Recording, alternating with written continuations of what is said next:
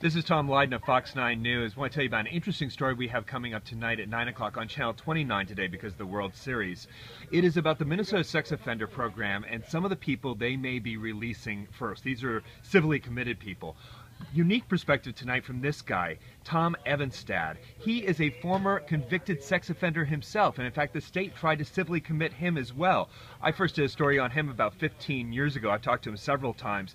His take is that we're releasing some of the most dangerous people from MSOP. People like John Rydberg, who has committed more than 90 sex offenses and is now 70 years old.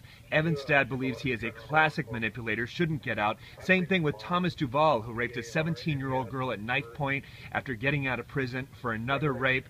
Evenstad has met many of these people, says they are classic manipulators. They're the very people who know how to kind of manipulate a psychologist, he says.